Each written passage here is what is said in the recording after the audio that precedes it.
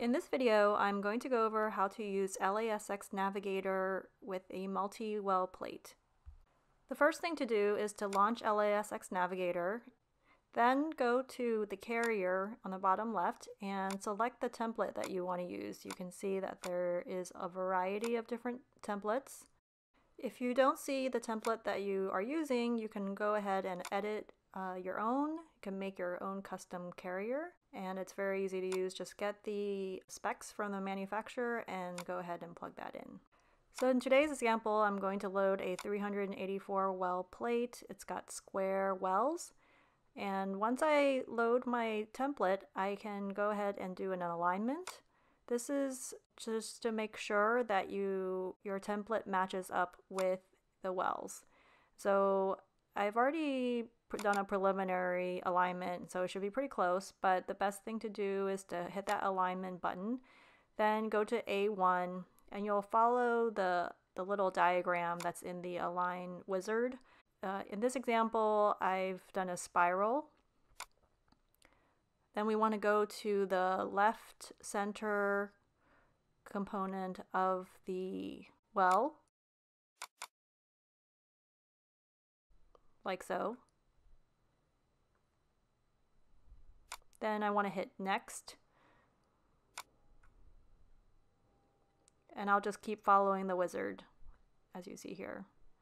And you can be a little bit anal like I'm being here and just make sure that it is perfectly aligned and so on. Just a quick reminder that you can easily toggle between showing where your current stage position is and then going to the full carrier region. And once we draw a region of interest, we can toggle there as well. So the next thing we want to look at is the kind of experiments you can do in Navigator. You can go between Mosaic or positions, and under Mosaic we can either do rows and columns, or we can do a percent of fill factor. For example, if I type in 100 here, it will fill in my wells with 100% coverage. If we zoom in on A1, we can see that there are 4 tiles in each well, and we can also scroll through each position in the task list. Now, if I switch between objectives, it will automatically calculate the number of tiles required for each well.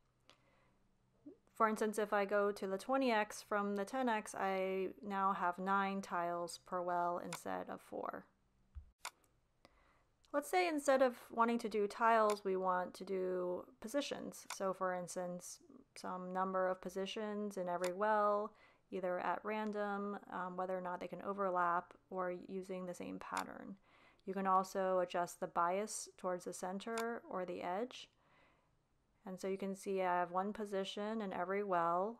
However, you might have noticed that I actually had put 2 positions per well, and so the reason behind that is because my mag needs to be changed. If I go to 20x, so first let me clear my points, and let me see if I can get 2 points per well with 20x. I still have only 1 point. So if I really want 2 positions per well, then I will probably have to go to a higher magnification objective lens. The other trick is to not have bias. So maybe it's because the field of view is too big, and if I want everything in the center, there's only a possibility for 1 position per well. So there's a lot of things you can play with here. So what if you don't have cells in every well, which is very common? You can actually select the wells in your assay editor and then apply the positions or experiments that you want. Another way to do this is to go into one well, mark the positions that you want, and then you can right-click and select Duplicate to Selected Chambers. Now that we've selected our points of interest, I will use the autofocus panel to activate adaptive focus control. We have another video on this if you need to review that. So I'm focusing in on my cells, and once I have it in focus, then I will hit on demand and then use AFC. Once I'm ready to go, I'll hit Start Experiment.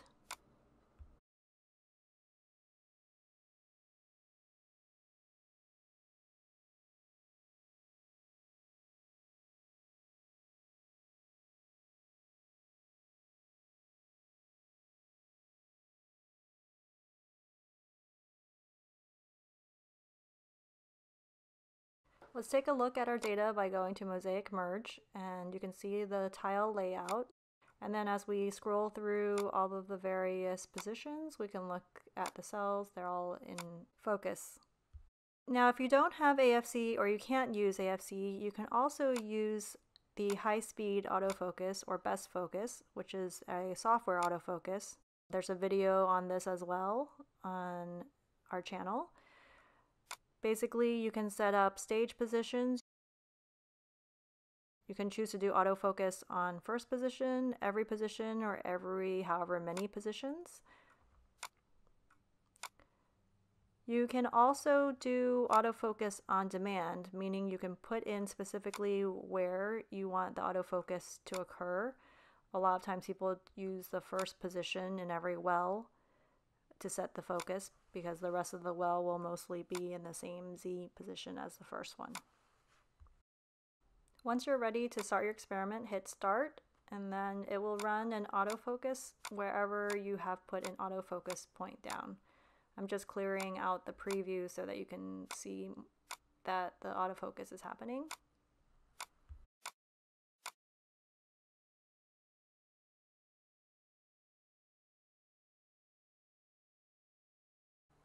So once we're done with our experiment, we can again look at our cells using the Mosaic Merge. We can also stay in the original interface and look at them there.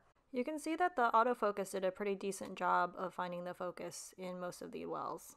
So the last thing I'm going to go over is the fact that you can actually run image analysis automatically from Navigator by going under Stage and then turning on Run Image Analysis after acquisition. And this is our analysis pipeline. If you would like more information, please contact your local advanced workflow specialist.